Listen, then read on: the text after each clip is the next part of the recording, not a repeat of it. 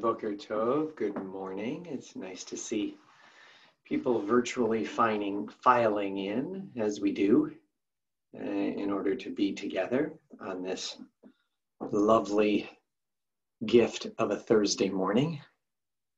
It's amazing. Each day brings its own gifts, challenges, excitements, confusions, wonders, but hopefully we can feel and receive the gifts when they're offered to us. And see them for what they are. I hope that people are feeling rested. Rested is not my best thing in the last couple of days, but I'm actually doing okay. And looking forward to our opportunity this morning in just a few seconds to say to one another, as people are in the chat, which I value as well, saying Boker Tov. Just an opportunity to connect with each other. And so let's do that. Boker Tov. Welcome to Temple Sinai's daily Sinai Streams offering, our opportunity each day to connect, to reflect, and to remember. Wow, it feels good to be here this morning and to have the opportunity to allow some traditional words to challenge us, inspire us, be present to us, so that we can hopefully be more present throughout our day today. This prayer gives thanks for the way in which our bodies actually work. And so let's join in the translation of these words together. Blessed eternal God, creator of the universe, you have fashioned our bodies with wisdom, creating within us a finely balanced network. To stand before you in prayer is itself a fragile miracle. Eternal God, we praise you as the healer of body and spirit. The body and spirit truly are one. They go together in a miraculous way. How is it that the physical body and the ethereal soul can in fact be connected to one another is something that is truly a wonder. And so let's join together in these words. The soul that you have given me, O God, is a pure one. You have created and formed it, breathed it into me, and within me you sustain it. So long as my soul is within me, I will give thanks to you, eternal my God and God of my ancestors, source of all creation, sovereign of all souls.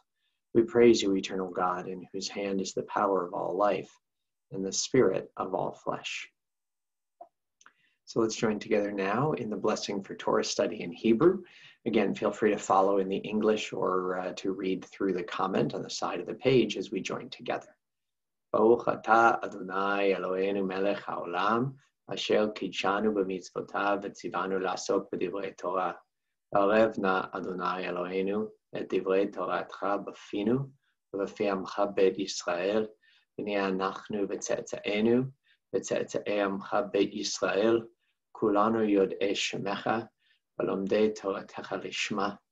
Baruch atah Adonai hamelamed Torah le'amo Yisrael.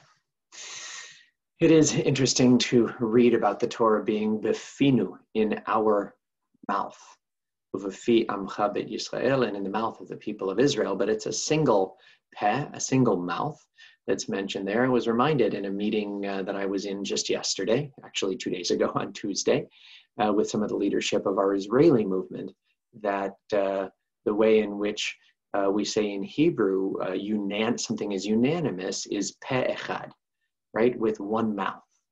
And so it is a reminder that part of the role of Torah is to have a multiplicity of facets, of interpretations, of meanings, and yet also as something that unifies us, to have one tradition and one written Torah around which to wrestle and agree and disagree and create the most meaningful possible questions as well as whatever answers we may have. So we turn to some Torah study, and these words seem especially relevant today. These are the obligations whose value cannot be measured. They nourish us in this world and help us to create the world to come. Kibud avaim, to honor fathers and mothers. Ugmilut chasadim, to perform acts of love and kindness. V'hashkamat beit midrash shacharit ve'arvit, to attend the house of study morning and evening. V'achnasat ochim, to welcome the stranger. Uvikul cholim, to visit the sick. V'achnasat kala, to provide for brides and grooms. Ulevayat hamet, to keep faith with the dead. V'yun tefillah, to pray with sincerity. V'ava'at shalom ben adam l'chavero, to make peace when there is strife. The Talmud Torah keneged kulam, and the study of Torah is equal to them all. And now let's turn to the words of Shema. These words that are with us at all these different moments in our lives. Every day is a different moment, and yet so many times I've had the bittersweet mitzvah, the sacred obligation of standing with families who just said goodbye to someone at the end of their life, just experienced a death, and to recite these words that are, in addition to an affirmation, a pledge of continuity, that we use these words to say to one another and to those who came before us, we are here and we are carrying on for you, for the values and the teachings that you shared with us. In that spirit, let's join together in the words of Shema. Shema Yisrael, Adonai Eloheinu, Adonai Echad. Baruch Shem Kavod Malchuto Leolam Va'ed. Ve'ahavta et Adonai Elohecha v'chol levavecha u'v'chol nafshecha u'v'chol me'odecha. Ve'ayu advarim ha'ele asher anochi metzavcha hayom al levavecha. V'shinantam levanecha v'dibarta bam. V'shivtecha b'veitecha u'v'lechtecha v'derech u'v'shochpecha u'v'kumecha. U'kshavtam la'ot al yadecha v'ayu letotafot ben enecha. Uchtavtam al mezuzot beitecha uvish alecha. Vayomer Adonai el Moshe lemor, daber el bnei Yisrael ve'amarta alehem, ve'asu lahem tzitzit al kanfei vigdeihem ledorotam. V'natnu al tzitzit hakanaf petil techelet. Vaya lechem letzitzit uritem oto. Uzchartem et kol mitzvot Adonai v'asitem otam. V'lo tatu achrei levavchem ואחרי עיניכם, אשר אתם זונים אחריהם. למען תזכרו ועשיתם את כל מצוותיי, והייתם קדושים לאלוהיכם. אני אדוני אלוהיכם, אשר הוצאתי אתכם מארץ מצרים, להיות לכם לאלוהים. אני אדוני אלוהיכם. אדוני אלוהיכם, אמת. Well, as we join in these words, we now prepare to continue to find our focus for this week. This is a focus that on a Thursday has two parts. On the one part, we want to continue to allow the words of Sefer Cheshbon HaNefesh to continue to guide us. And at the same time, we then want to hear and experience words from our parasha this week. So let's take a moment and let's affirm together the two characteristics, two midot, personality qualities or characteristics of the 13 identified by Rabbi Menachem Mendel Levine of Satanov that we happen to be focusing on this week, even though all of them are a good and meaningful focus. Neatness, let there be no confusion or ugliness in your things or your room, let alone about your body or clothes. Balance, ease. Sages choose their words and actions carefully so that they are not called evil for doing good. I would point out in regard to balance or ease that the original word that's being translated, which is an Aramaic form, is nichuta. Nichuta, if you can hear, nachat is the Hebrew equivalent. Nachat, pronounced in the Yiddish way, is naches. And of course, naches being the word we use for sheping naches, for having those good and wonderful feelings about good events. It's also a sense of ease that hopefully when we hear good things or we have good moments, we can relax into them and find the kind of peace and steadiness that we deserve in our lives. Well, this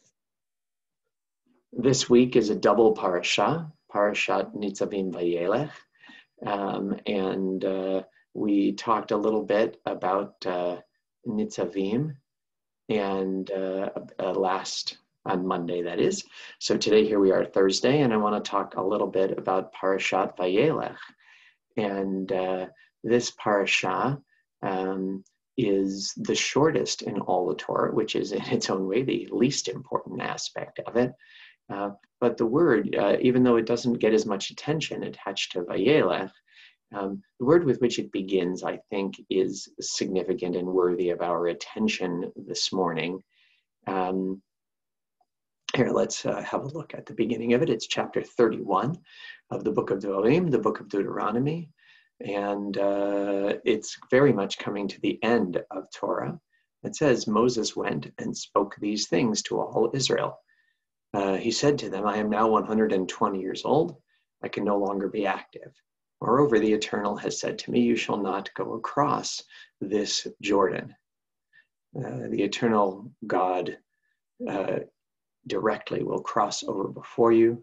God directly will wipe out those nations from your path, and Joshua will be the one who will stand in my place, says Moses. At the beginning of this parsha, Vayelech, it starts by saying Moses went. Where did he go? From the previous chapter, there is in fact no sense of going. Here's the last verse of the last two verses of the previous one, where it just says, I call upon you to choose life by loving the eternal God and doing the commandments, and therefore you shall have life and long endure in the land that God promised to your ancestors. So what, it's asked, is this going? Where did Moses go? And I think there are two answers that I'm aware of to this particular question that I want to share with you this morning. One of them is something that I feel like used to be unique to Moses. Moses, among other things, was different because he knew the date of his death. He knew when it was that his life would come to an end, that he would live exactly 120 years, his day of birth and death traditionally on the seventh day of the month of Adar. And Avram ibn Ezra of the Golden Age of Spain, when he comments on Vayelech, he says, where did he go? He went, he says, Ibn Ezra, to each tribe to tell them that he was about to die, so that they would not be afraid and to strengthen their spirits. And that's why it talks about Joshua afterward as well. So imagine that. Moses, again, being physically vigorous, so say the words, and yet he can't continue to go on and do exactly as he has done. Lo uchal od latzeit velavo. I can't continue to go out and come in. There's a time for transition, and that time was at that moment. And so Moses himself, imagines Ibn Ezra, went to each tribe individually and said to them, this is what's happening. Like I said, it used to be uniquely Moses. There have been a number of members of Temple who have died with medical assistance even during this last 6 months. And during that time, to see them speak to their families, to see them, in fact, do what Ibn Ezra is talking about in some cases, not only to choose what's right for them, but actually to take the time to speak and share with their families, is something that I really didn't think about or imagine when this new possibility in Canada came through. It's something that I affirm the importance of as an option, not that I urge people to do or urge them not to do. But there have certainly been sacred moments as a result that would not have happened otherwise, where I've witnessed people able to do what Moses is described as doing, as to strengthen the spirit of those around them during an incredibly difficult time. Well, that's the part of the interpretation of Ibn Ezra. Rabbeinu Bachya compares Torah in this going to food and drink, which is actually a common comparison made in the written tradition, especially in the wisdom writings, like in the book of Proverbs. Obviously, most of us do not hesitate, do not wait for food to come to us, don't wait for nourishment to come, but we go out and we seek it. We're aware that this is one of our most basic needs. and that in order to experience that reality, in order to experience, in order to take good care of ourselves, we have to go out and we need to get it. It's true of food and drink. It's true of what sustains the physical body. And Rabbeinu Bachya reminds us in the sense of Vayelech, why is it that Moses went at this point? He was modeling that at all moments of our life, we need to go and seek out the kind of wisdom, the kind of loving interaction, the kind of connection and commitment that make our life a meaningful life. That in fact, the act of learning and growing every day is something that even when Moses is saying this is the end of his life, what is he doing? According to Rabbeinu Bachya, he's modeling that even on what he knows is his last day, he wants to learn something new. He says, wow, I need to grow as a human, even every day that I'm here. And I hope in that spirit, in general, but especially during the month of Elul, we can be inspired by that imagining of Moses' moment to say, today might seem like a day where it's too busy, there's too much, I have too many things. I can't possibly gain a new insight, challenge myself to grow in a new way, to be a little different, to see myself in a new light. And I hope that today, especially as we get closer and closer to Yamim Noraim, Rosh Hashanah coming a week from tomorrow night, that we're able and willing to always be growing and learning people. As our founding rabbi, Rabbi Jordan Pearlson, alav shalom, used to say it so beautifully, it's not a Jewish goal to be learned, it's a Jewish goal to be learning. That it's not about seeking rank or academic achievement. Those things are valued, but are not essentially what life is about. Life is about our willingness, our readiness to go ahead and to live and to learn and to experience. And I hope our parasha can lead us in that direction as we take the time to do a bit of that just now. And likewise, so that now, hopefully, we can remind ourselves as a kind of learning about our sense of interdependence with others. Here we are getting in the first number of days as schools open and as public schools are opening more and more. We really pray for all of those who need to each find within ourselves the kind of strength and the kind of discipline to continue to act in a way that allows us to be out and to have some of our interpersonal needs met, even while we also meet our safety and health needs as well. And so we're grateful to all those who help us do that.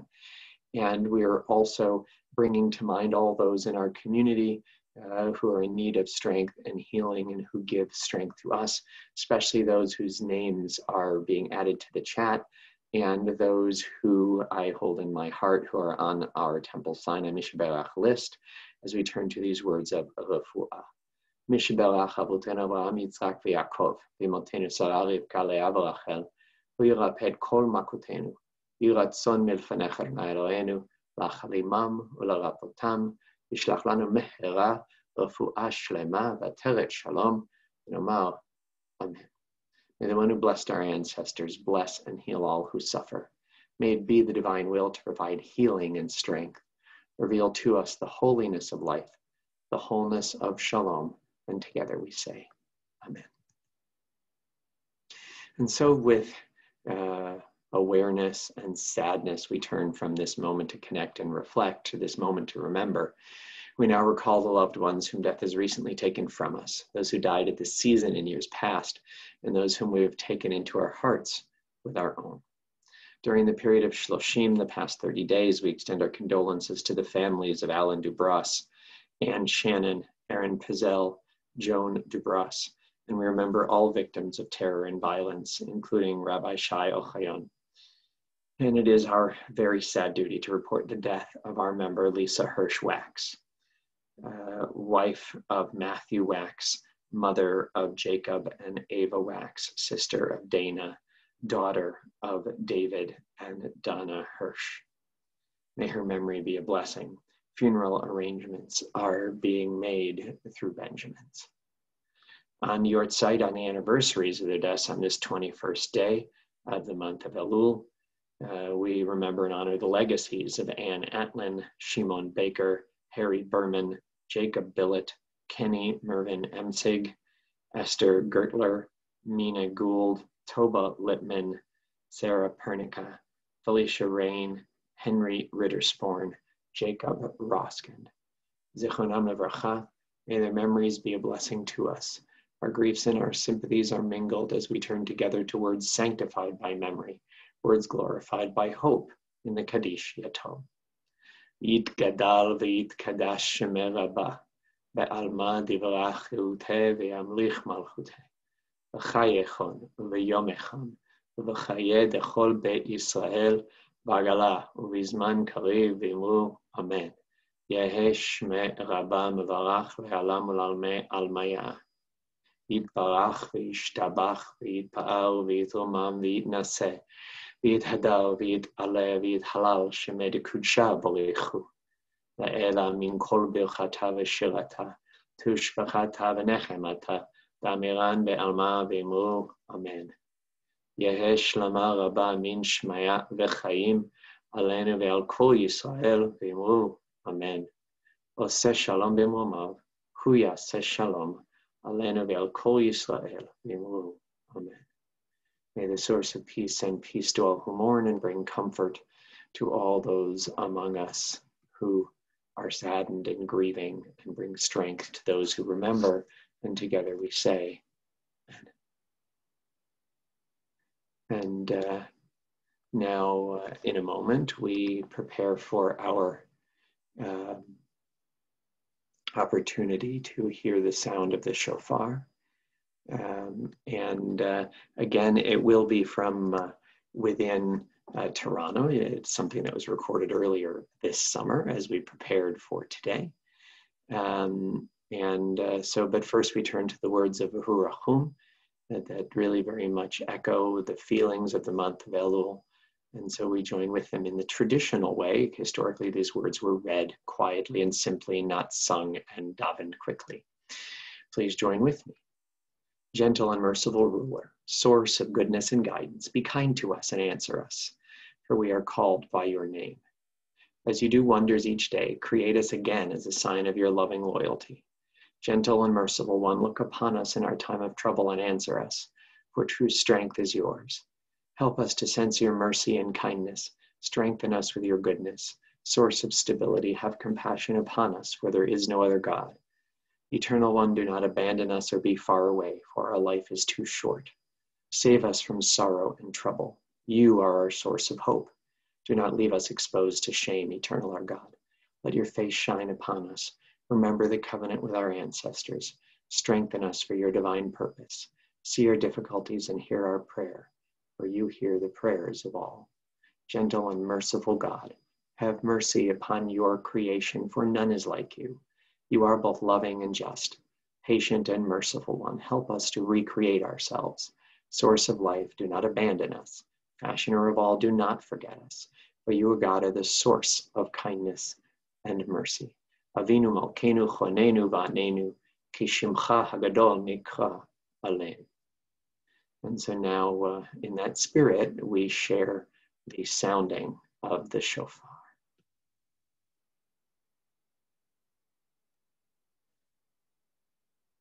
Here we are.